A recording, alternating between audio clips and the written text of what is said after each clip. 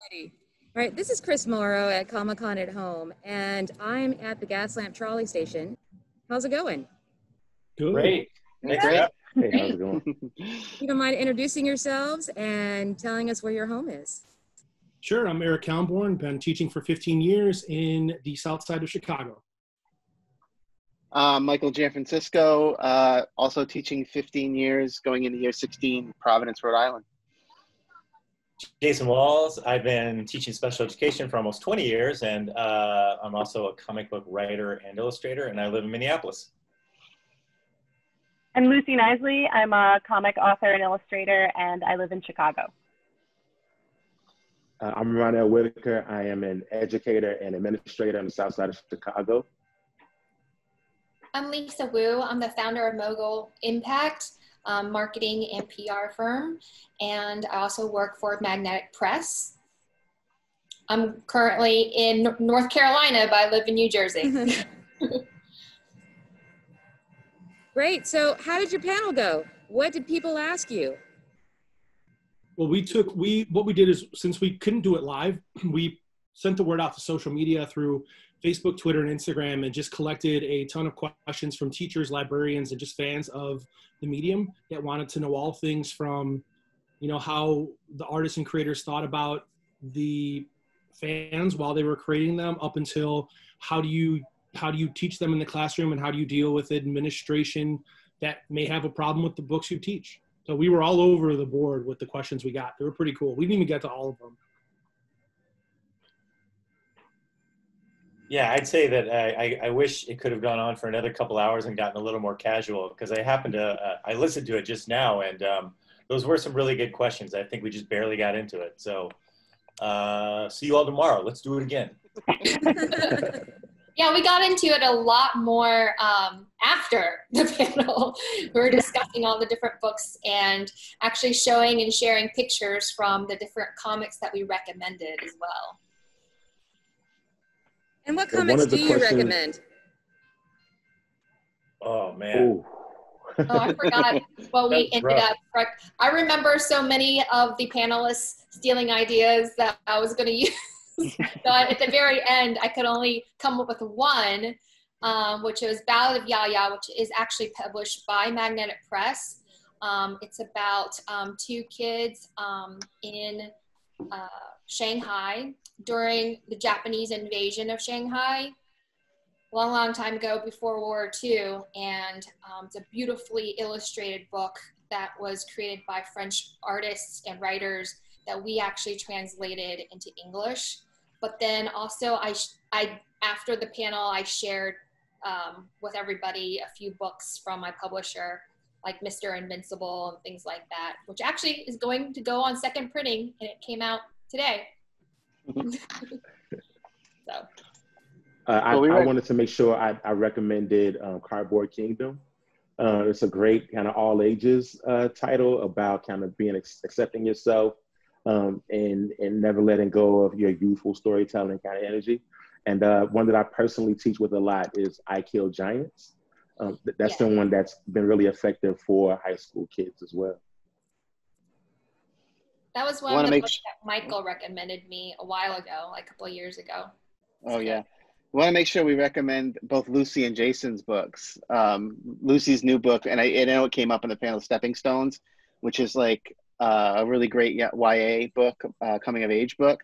And Jason's working on book 3, right, of Last Pick, which is a science fiction, YA science fiction series, both of which are really good. Yeah, and Eric just held them up. And I also recommended George Takei's They Called Us Enemy, which I'm actually going to be teaching this school year coming up. I have a class set that we're going to be teaching for the first time. Yeah. So I've got a question for you guys. Go ahead. But you want to go ahead and I'll ask the question after? Go right ahead. So how do you get kids excited about reading? Do you start with the comic books? Do you start with, is there a certain age where you can really get their attention and get them to start reading, especially during, you know, this at home right now?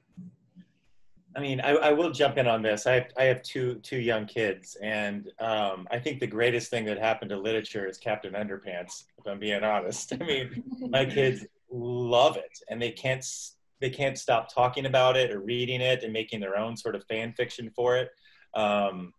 It's made us getting our kids excited about reading so easy. So I think having those gateway books around that are just having a variety of gateway books around that are just unbelievably fun is a great way to get started. Yeah. I would say in my classroom, the biggest thing was making sure kids had access to as many books as they could choose from. Giving them the opportunity to choose and not just being prescriptive, I think was the best thing I could do. And then also kind of modeling for them that, you know, I thought that reading was cool. So when I started teaching with Ultimate Spider-Man a while ago, it kind of modeled for them that I thought that this was an important book so they could get into it too. And that translated to later in my class when we started reading more challenging texts like August Wilson's Fences.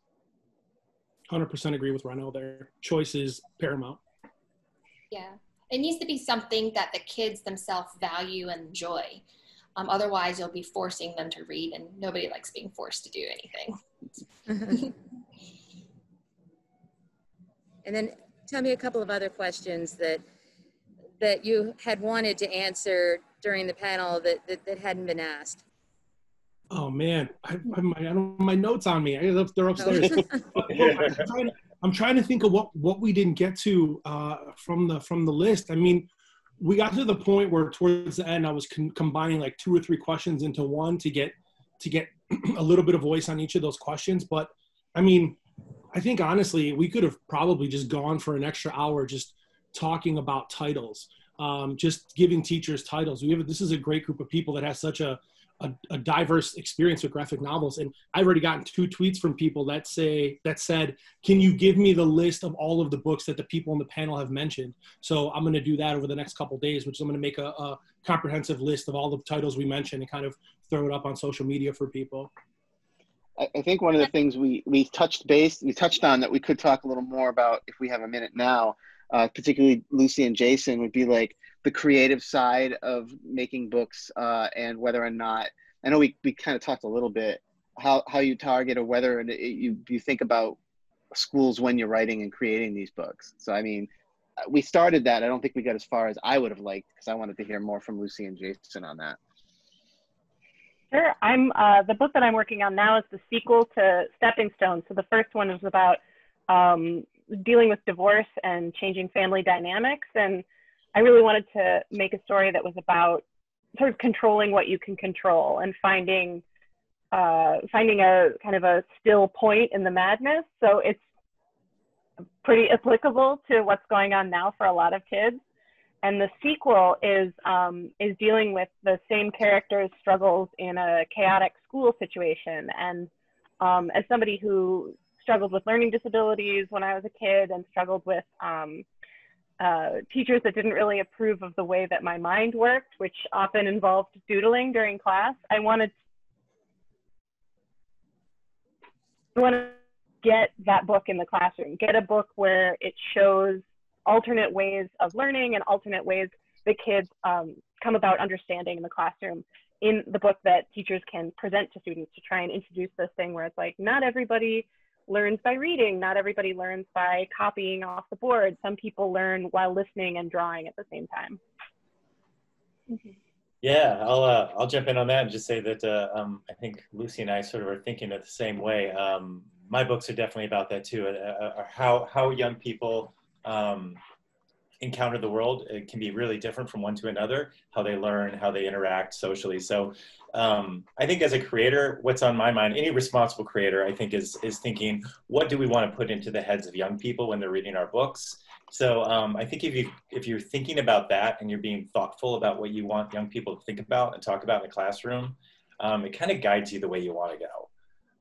If you find yourself getting irresponsible and you don't have young people's best interest at heart, you're a little off and need to head back to the drawing board. Yeah, I totally agree with Jason and Lucy. When I was a teacher, it was a different time. It was the early 2000s, and comic books weren't exactly accepted by the administration as a real teaching tool. for kids to learn to become better readers, comprehend a little bit better with the combination of the art and the text together. It's amazing how much kids can understand the text better with that. And Ronell is an administrator, and he was talking about how amazing he is with his students and what books that he allows to be in the library, which is amazing. And when you have thoughtful creators like Lucy and Jason, it just makes the teachers' lives and the librarians' lives a lot easier to be able to present these books and take it to an administrator and be like, hey, this is valuable to our students. This is why. Well, that's great. Well, thank you guys for your time. I appreciate the interview. And I'm Chris Morrow, remotely connecting from the Gaslamp Trolley Station. This year, we miss you, and we'll see you soon. Thank you. Thanks. Thank you. Bye. Thank you so much. Bye. Bye, everybody.